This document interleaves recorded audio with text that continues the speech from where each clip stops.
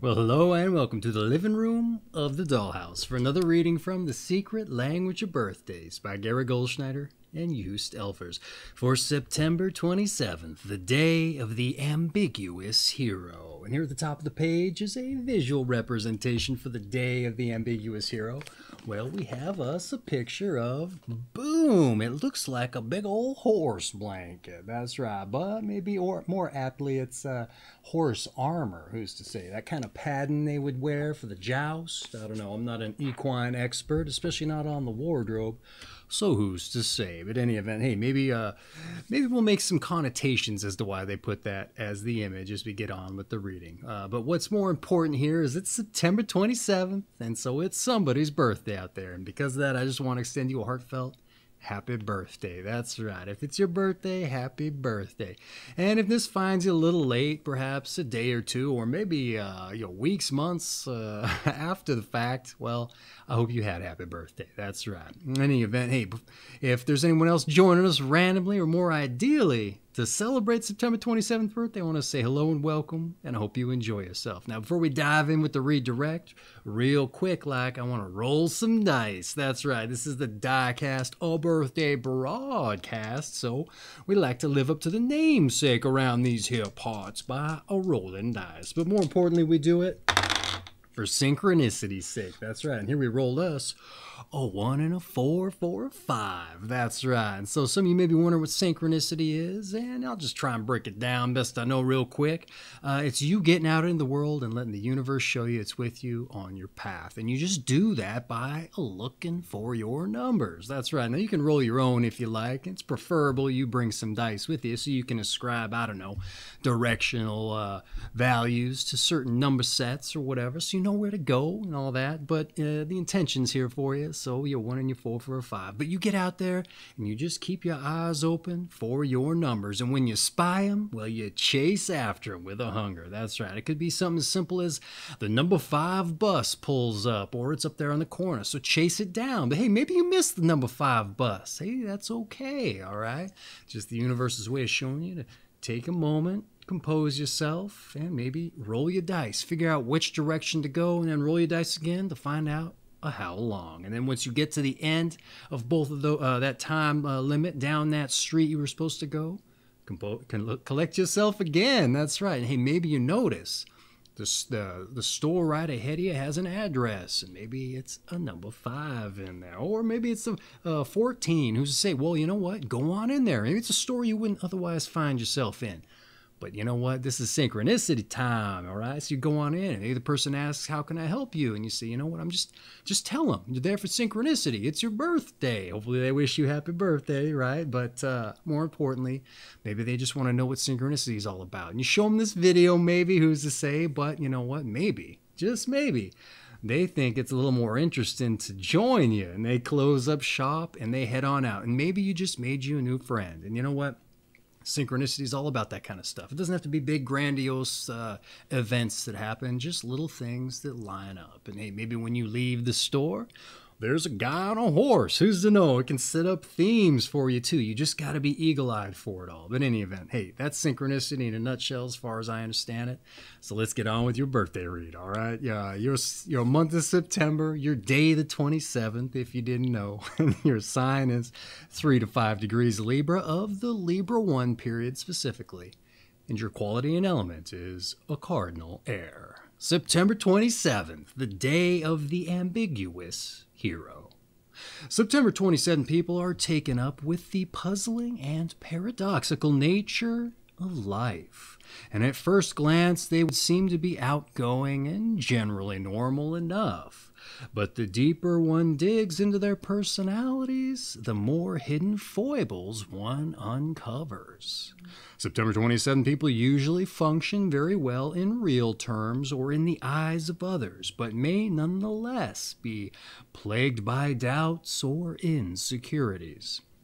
And perhaps this comes as a result of expecting too much of themselves, and in their quest for perfection, they have a tendency to play the hero or the martyr, it says in parentheticals, may grow depressed over their inability to completely live up to the impossibly high goals they have set. And if those born on this day could lower their standards a bit or be more accepting of their human failings, they would indeed be much happier, or perhaps also less exceptional. Failure and success are constant and alternating themes in the lives of September 27 people. Because of their fear of failure and insecurity at a deep level about their natural abilities, they are driven to succeed. Unfortunately, they are not driven to success because they desire it or believe it would suit them, but because they allow themselves no other option. And for this reason, it would not do to call them ambiguous at all. Or ambitious, rather. It would not do to call them ambitious at all, though such might well appear to be the case. Similarly, September 27 people often live an emotionally closed life, not due to coldness or love of isolation, but simply because the direction their life or work takes leaves them no other choice. Highly sensitive individuals, those born on this day, would like nothing better than to work in peace and sharpen their skills, but often find themselves in walks of life peopled by harder, less forgiving souls. And consequently, they can have ambiguous feelings toward their career and the direction they have chosen, regardless of their degree of success. Slumps and depressions are not at all uncommon. And during these times, September 27 people may need the support of a good friend, family member, or counselor to remind them of how they are valued and help them to be more at peace with themselves. And those born on this day generally possess great versatility and enjoy exploring all aspects of their work and related pursuits. And they are highly appreciative of by nature and like to be appreciated themselves. Hard workers, they operate well under pressure and usually possess a large measure of professional cool. And too often this detachment, which they practice never-endingly in their professional life, becomes an obstruction to their private life. And those born on September 27 would thus do well to examine how their career may be shaping their nature. Well, hey, how about that for a birthday breakdown? A little bit down in the dumps by my take, and I got a little bit overzealous with my read there, so I fumbled myself. Hey, you know what? We can do that, all right? This is one shot, one take. We're going to get it. We're going to get it. I just need to slow myself down a hair, all right? So, hey, what did I have to say about your birthday breakdown, all right? I deviated a little bit on this thing here, so I'll be ready. I just wanted to kind of bring it back up, if you like. So let's dive into what I had to say, my commentary, if you like. Taken up with the puzzling and paradoxical nature of life, and outgoing and generally normal enough. Geez, if that doesn't get you primed to be excited about life, nothing will. Generally normal enough. But in all honesty, though, normal is in reality relative, right? But in this book, it's fleeting or an anomaly. So, you know what? Take that for what it is. It's just copy, right? Yeah, that's right. That said, the reading conveys your own anomalies, right? Hidden foibles, they call them. And the first, doubts and insecurities, they says. Well, hi, welcome to the club. Long-time member, first-time caller, all right? So, hey, don't put too much credence into that, but it's good to know. If we hear it, sometimes it just takes one more time to hear it, even though we might have heard it 100,000 times before. You know, that's a large number, but, so let's say maybe 1,000 times before. There's that one time that it sinks in, right? In any event, you having that perfectionist attribute, I suppose it's easy enough to imagine how what seems like low-hanging fruit or picking out insecurities, well, it might take on and be a pretty stifling handicap in your case. So it might be an apt word, as I could see it paralyzing someone in a lot of ways. Or crippling you in that respect, or hobbling you in horse terms there, all right? It would do so much to your ability to function. That being said, maybe it's horse armor ostensibly. There you go. Against the arrows of insecurity. Though insecurity comes from inside, so it either protects the horse from its September 27th rider or the rider from what's erupting from the horse, if it's meant to symbolize you as the horse, right? Which leads me to wonder if astrology affects every organism's personality, all right? Let's see, I'm getting off. That was my tangent here, and I lost my place. Oh, yeah. I'd argue it should even go down past parameciums, right? Parameciums with paralyzing insecurity, right? That's an interesting thought. Anyway, now, to get back on point, I totally screwed up my diversion. It's supposed to be seamless, but hey, embrace your failures, right?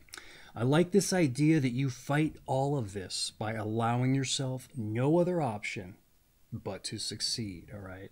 And it stands to reason a feeling of indifference might carry over to all parts of your life if you're approaching life in this way. So be mindful of that too, all right? You kind of just lose a little bit of the context if you're just driving forward, and you're just losing any kind of semblance of meaning of what you've accomplished and the value that it holds. So take a minute to compose yourself, right, and see what you're actually doing, I'd say. But you've also got to function, right? So I'd say carve out some time to reconcile these things, just maybe in earnest, all right? It's worthwhile to be able to find your joy in your success. And it's also okay to feel failure, all right? What else do I have to say here? On the second page, I carried over for you. But I say, try to find a way of exploring all this maybe outside the professional life, so it doesn't interfere, all right? And maybe apply the success model to realizing as much. You are going to succeed in figuring this out. That's right. No option but success. So anyway, hey, I hope you don't mind the deviation. I was trying to think of a way to try to bring up the more seemingly negative reads, because they happen once in a while. And this one, to me, if I was in your shoes getting this read, I'd be a little bit of a sad sack myself, I think. Like my dad's was particularly sad sack, and so it's just, but it really spoke to him, at least from the outside view. He didn't think it applied at all. But hey, so maybe you're in the same situation. I don't know. But in any event, let's move on to your numbers and planets. Enough drilling down on what's a negative. We got to be glass half full now, don't we? All right, numbers and planets.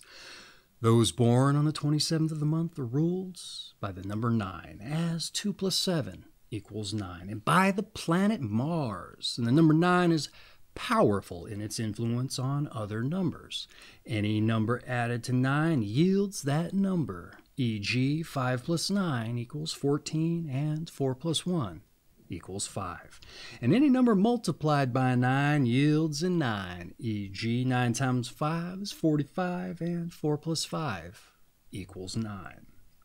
Let's see, and the ability of September 27 people to influence those around them is similarly enhanced. And the planet Mars is forceful and aggressive, embodying male energy. However, interestingly enough, this energy is offset by the more social and receptive Venusian energy granted by the sign of Libra.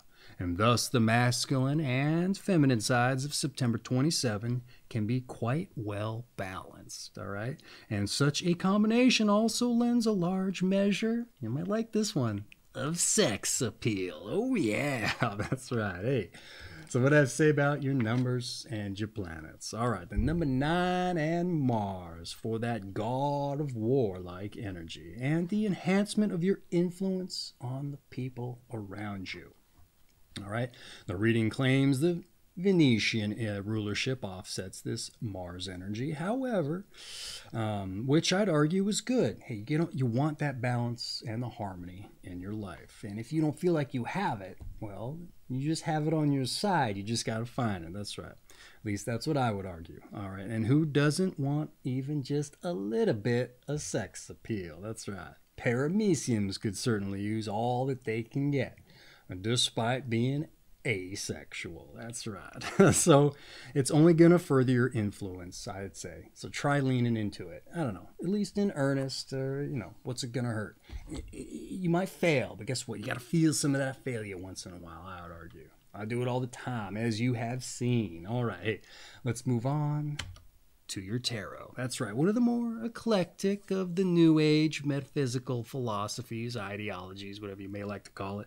But it's here in the book. It's fun. See what it has to say. Maybe expand our horizons. We don't have to, believe in it if you don't want to. The tarot deck used to just be like any other regular card deck until people ascribed some meaning. And so a lot of people say it's not worth anything. But maybe they haven't heard of a consensus realities.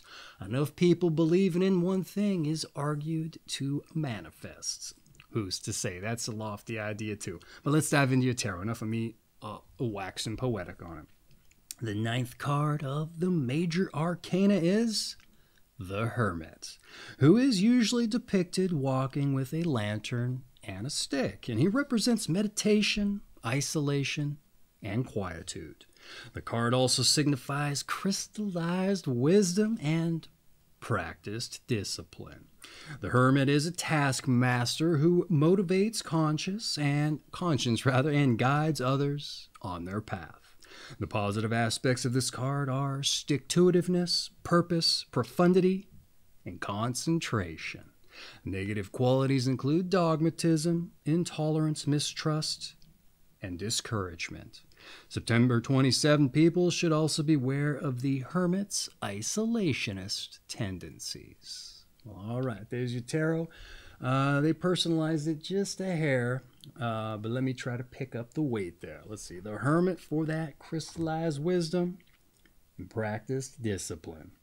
Motivating others and guiding them on their path. Ostensibly, because you laid one down already. That's right. You already tread the path for others to follow. All right. So realize your value, I'd argue, even if your inclination is to deny it. There's a difference between modesty and apathy. All right. So lean into modesty, I say. All right. And learn to take a compliment. I know it's hard sometimes. I'm guilty of it myself. But learn to take a compliment. I think that's all I had to write. Yes, it is. So let's move on to your health. All right, your health. Those born on September 27th usually take an active interest in exercise, diet, and health concerns, and are therefore open to suggestions for improving their health, even if they do not literally adopt them. A wide variety of activities may appeal to them, from aerobics to competitive sports to martial arts or yoga. A little companionship in these activities helps a great deal. Swimming and walking are also highly recommended. On September 27, people must be generally careful of all types of internal difficulties with the kidneys, as well as reproductive and eliminative organs. All right. There's your health. This one was pretty concise and concerning all the rest of the health ones, but I think it was highly individualized, and I've read a lot of these, so take that for what it's worth. All right. What did I have to say here? Open to diet and health concerns and suggestions. Hey, awesome. All right. Now, if we can just shift that over to your mental health and psychological well-being. Assuming the insecurities thing is a reality. And then I would say the circle would be complete. But if you don't have that issue, then bam, circle's complete. That's right. The Ouroboros, snake eating its own tail. Probably doesn't apply, but I thought I'd throw it in there. Why not? Let's see, what else do they say here? Companionship in said activities. They say that helps. I would agree with that. And walks and swimming also get a nod. And I would say ostensibly to help you cook up your ideas to succeed. That's right. And then the showers that follow. I have some of my best ideas in the shower, so you always have that to look forward to. The kidneys and digestive organs get a mention, and that's probably considering they're a Libra body area. They've been pretty consistent about listing the kidneys with the past few days since Libra started, so perhaps be mindful. What else did I have to say about that? Nice rounded entry, all things considered. I do think so. I said that earlier. Hey, that's been your health, so let's move on to some advice. Even though we've drilled down and been pretty heavy-handed with it already. What did they have to say? Try not to withdraw into your shell too much, all right? And learn to be more trusting and accepting. Have faith in your natural abilities, and we all make mistakes. That's why we're human. And what are you afraid of? It says with a question mark. Happiness is available even for you too, if you can stand it. That's right. All right. What I have to say about your advice. Man, I like this one. What can I say? And it was real quick, in and out. Here's your advice. Don't withdraw or isolate too much. All right. Also mentioned in the tarot, the old hermit there. Have faith in your abilities. You're human and make mistakes. Yes, exactly. And I'd say that's why I mentioned it. Allow yourself to feel failure. Happiness is available if you can stand it, like they said. I love this, because happiness is its own can of worms also, right? Once you find it, you're like, oh, I'm loving life. But then all of the other things come in with it, right? You can't anticipate those. That's right. Sometimes you just wish, I wish back for the days when I was struggling.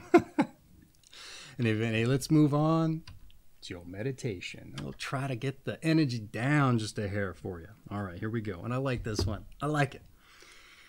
A Navajo blanket traditionally contains an imperfection. Ooh, I did not know that. Or maybe I did, but I forgot. A Navajo blanket traditionally contains an imperfection. All right. Hey, I got my own take on that, but this is your meditation, your birthday, so I'm not going to try to skew it or twist it or spin doctor you on it, all right? It's just for you to figure out. A Navajo blanket traditionally contains an imperfection. All right, that's been your meditation. Let's move on to your strengths and your weaknesses. All right, that's right. Your strengths, you're hard driving, you're successful, and you're cool. All right, and your weaknesses. Are you ready? Your weaknesses. Oversensitive, insecure, and withdrawn. We knew all those. We addressed all those. You got it. Don't be afraid to fail. You got this. All right. Those have been your strengths and your weaknesses. Let's move on to those born on this day and find out who shares your company. And with those born on this day, I like to examine something I find important, and that is finding your passion. Hopefully you found it, but I've found in many cases, most folks don't even know what it is. And you know what? With good reason. We just don't have the time to put in the work to figure that out. And if we do know what our passion is, we haven't figured out how to make money with it.